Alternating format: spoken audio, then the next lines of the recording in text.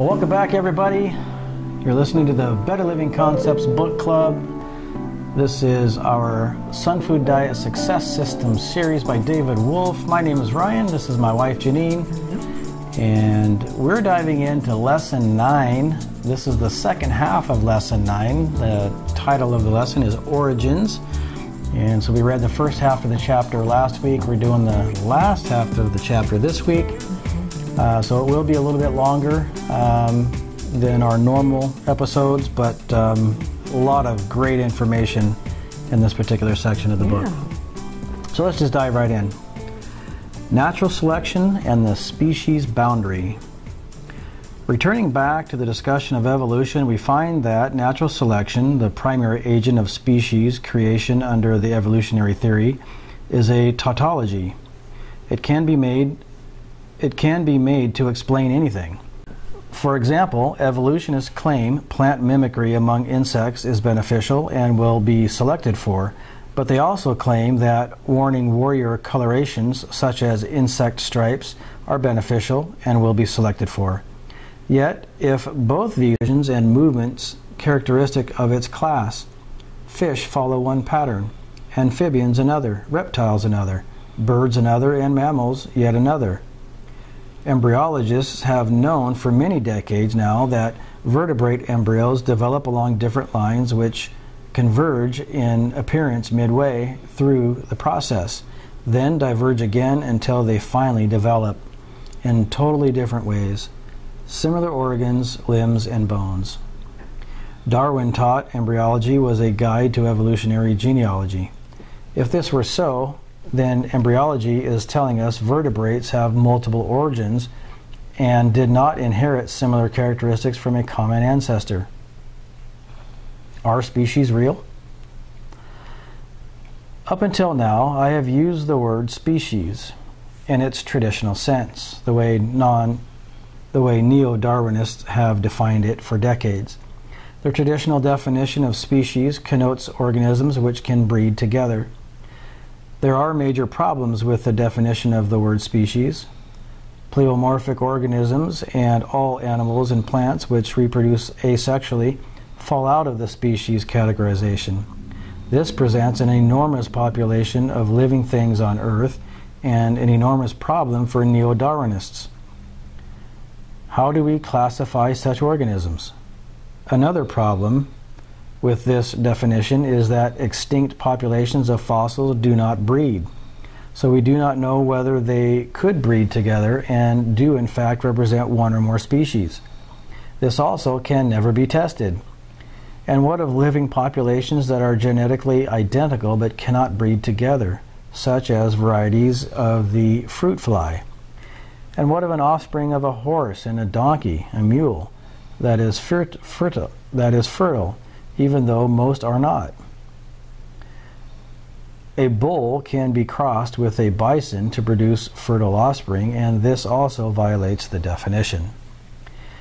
Even defining a species by chromosomal similarities may prove impossible. Italian researchers have discovered a strain of mice with only 16 chromosomes instead of 20, but Silva Garagna, a zoologist from the University of Pavia, involved in the research, has stated, quote, "We have not found a new species, we have just found a new chromosomal race within the mouse species," unquote, from the San Diego Union Tribune of Mice and Scientists, December 17, 1996. When the definition of species is thrown up to the wind, then statements such as all the species of Galapagos finch have evolved from common ancestors loses any value. Claims of new species forming within the present day continue to be asserted by neo-Darwinists.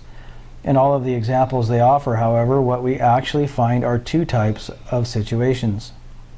The first type involves blurring the definition of what they have defined a species as and replacing it with a definition so poorly defined that any subspecies variation can be claimed as speciation. The Galapagos finches are an excellent example of subspecies variations claimed to be different species. Jonathan Weiner in his Pulitzer Prize-winning book, The Beak of the Finch, describes researchers Peter and Rosemary Grant's observations that different finch species do breed together and produce fertile offspring. The second type involves chance mutations, which the chromosomes suddenly double, as in plants, or change in some other way, but these mutations have never been shown to reproduce themselves into a new species. The fact that a species cannot be precisely defined disassembles the entire Darwinian classification system, which relies on categorization. The fallacy of radio-isotope dating. The vertebrate sequence, a reflection in rock, obscured by the ages, a frozen time clock. But how many years into the din dates each fossil we're examining? More than anything else, evolutionists do not like having their dating system challenged. The present dating system for organic material and rocks are so ingrained into the present scientific consciousness in the fields of biology, anthropology, paleontology, etc., that to question their veracity is bound to raise emotions. As strange as it may sound, radioactive dating, the most crucial leg of the neo-Darwinian support structure, is perhaps the least scientific and the most flawed of all evolutionary postulates. Richard Milton, in his phenomenal book, Shattering the Myths of Darwinism, outlines the history of present-day dating systems and their flaws, some of which I have outlined in the section below, along with my own research. In the 1940s, American chemist Willard Libby developed the radiocarbon method of dating organic materials. His system was based on carbon-14, a radioactive isotope of of carbon-12. Carbon-14 begins to decay as soon as it is created at a half-life rate of 5,700 years. When a plant or animal dies, it stops taking in carbon-14 from the land and atmosphere, so the amount of carbon-14 in its body begins to decay, while the ordinary carbon-12 remains the same.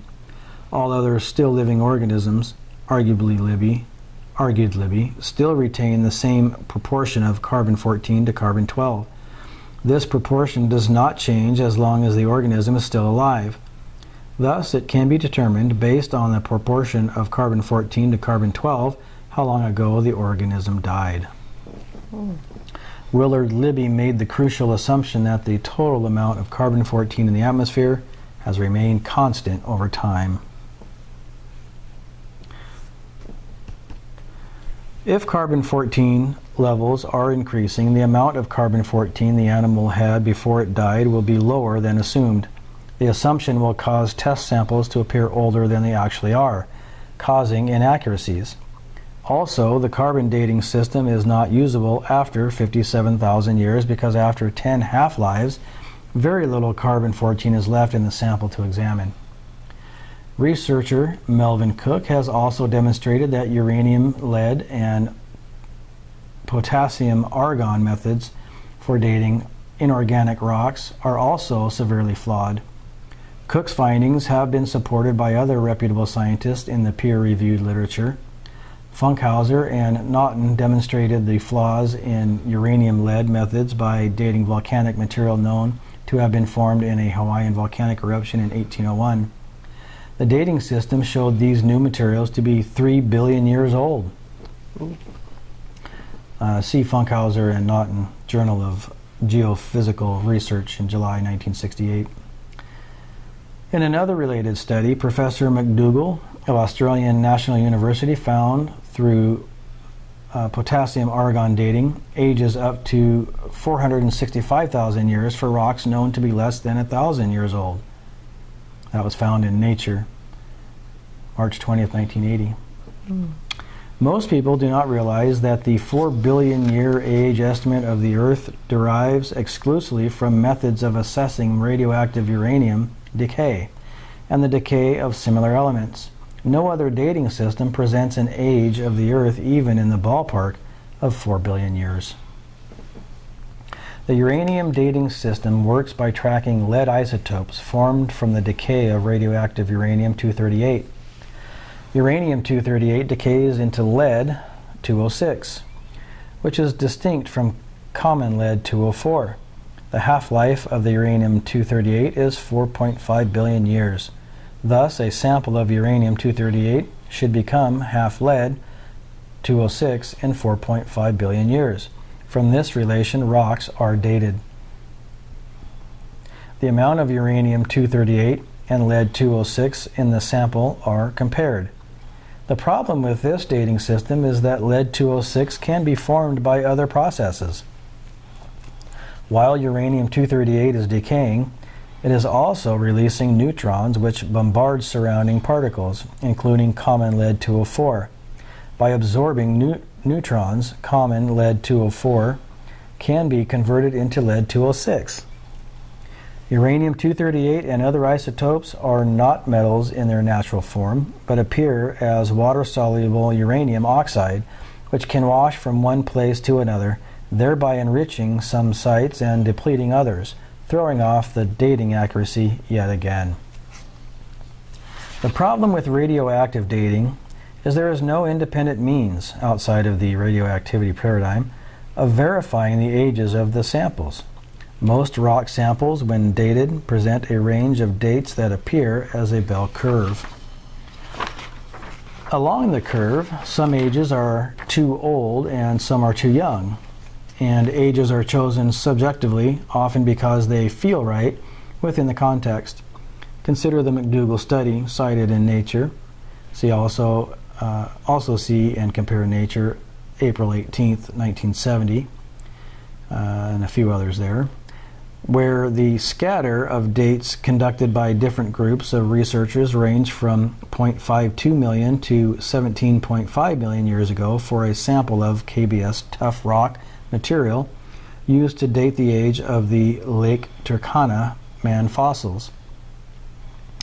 The dates for rock samples taken from the KBS tuff were all over the place.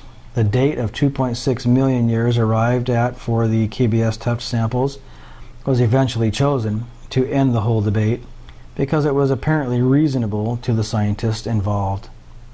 The assumptions behind radioactive dating cannot be applied to a system that is not understood within the unrestricted world of physics and nature.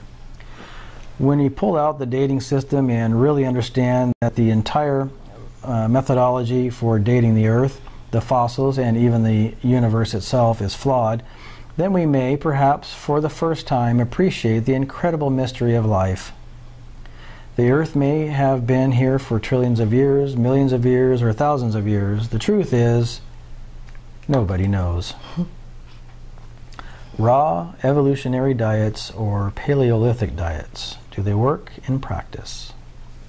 If humans are truly carnivorous, then in the natural state, naked with no tools or traps and no fire, humans should be capable of and enjoying capturing and eating wild game and fish, worms, and insects of all types, as well as eggs. Such raw animal food diets are promoted without any mention of restrictions or parameters of quantity. Instinctive eating is one such philosophy, as promoted by the staunch evolutionist Frenchman Guy Claude Berger. Eating raw animal flesh is better than cooked animal flesh for a time, and people will feel better until the body begins to accumulate the stronger, unmitigated death energy from karma, or the animals in the raw state, of the animals in the raw state. This is why primitive tribes usually ate mostly cooked animal foods and did so with respect and understanding of the cycle of karma, life, and death. I have seen people on high concentration raw animal food diets over the long term and have seen lives significantly altered by the negative energy of such foods.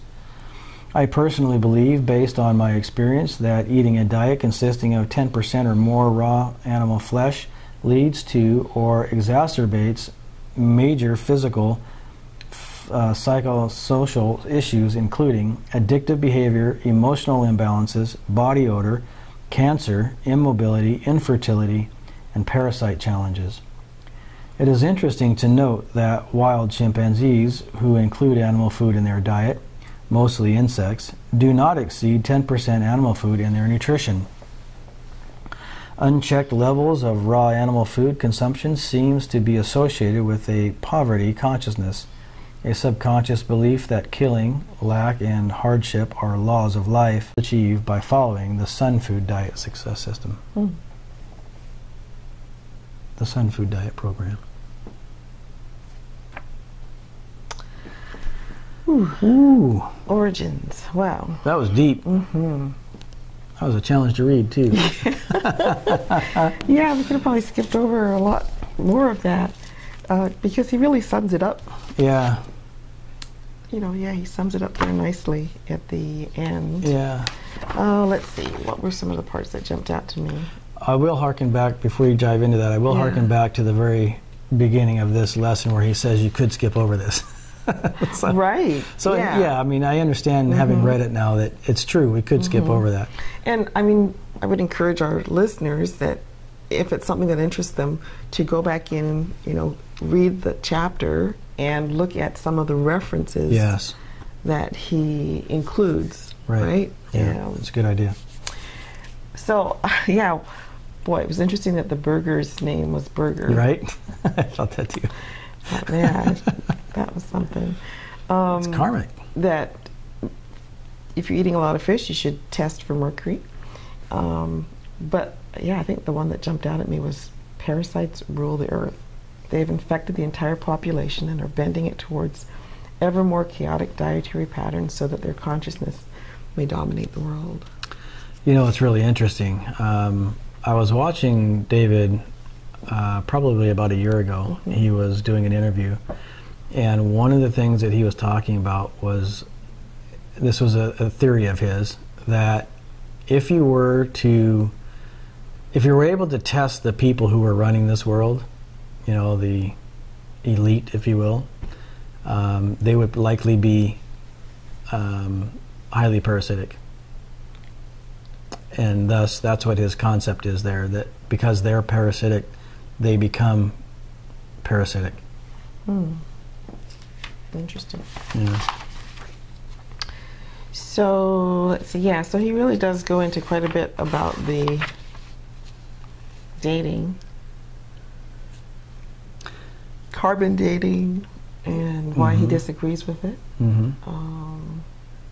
All micro mutations have to appear simultaneously and work together at every step along the way. For instance, the spine and bone structure are absolutely vital to every moment of the organism's existence. Even the slightest mistake or variance leads to death. Yeah, just a ton of stuff. Yeah. I appreciated the fact that he summed it up there at the end. Yes. You know, because that really is the crux of what we just read. What it boils down to is that there's nobody really knows. Yes. You know, other than to say that the mechanisms by which they think that they are able to know are flawed dramatically. Yeah. Raw plant food stands as the obvious primary food for human beings. Yeah. So, yeah, we could have probably just read the last two paragraphs. We arrived on the spinning planet with a design to subsist mostly on raw plant food. And that is still our design now. Yeah. So, exercises? Yeah, let's go into the action steps for Lesson 9, Origins. There are 2 action steps. 1, for more information, scientifically and specifically discounting the theory of evolution, please read Forbidden Archaeology by Michael Cremo. And number 2, exercise your skills in contrary thinking. Write in your journal 10 statements that peers told you were true. These could be statements you still believe are true. After writing them all down, directly below them, reverse the statement and review it. For example, let's say you heard, money doesn't grow on trees. You would write down, money does grow on trees, and review it. Ask yourself questions. Which statement is true? Is one more true than the other? What are the short and long-term consequences of believing these statements? By the way, cacao beans, raw chocolate, were used as money by the Olmecs, Mayans, and Aztecs, and they grow on trees. Clever. Yeah, point proven. Oh, that's good. Wow. So yeah, I think this is a chapter that, well, I suppose we could have skipped, but it's an interesting one. Yeah. Yeah. I'm glad we read it. You know, I mean, a lot of this stuff I've already researched in the past, so I knew a lot of it. I had come to some similar conclusions I mean, in terms of dating things being flawed and whatnot, but dating mechanisms being flawed. But yeah, I mean, it's always interesting to revisit the ideas behind all that. So. I like that he gives a lot of references. Oh yeah. So that one can dig deeper. Yep. And it will be interesting to see how he incorporates this chapter going forward. Right. You know, we still have a lot of this book left. Oh yeah. So it will be interesting to see why he felt it was important to put this chapter in the book as we move forward. I think we'll skip that last poem. Yeah. It's kind of a longer version of that shorter one that we read at the beginning of the first part of this chapter. But yeah, I think this is good. We'll have to. All right. Well, lessons 1 through 9 were really all of a precursor to diving into the rest of the book. And so lesson 10 begins with detoxification. Okay. And so we'll dive in there, and that'll be next week. And so we hope you all will join us next week as well. And all this to your health. Yeah. Till next time. Bye-bye.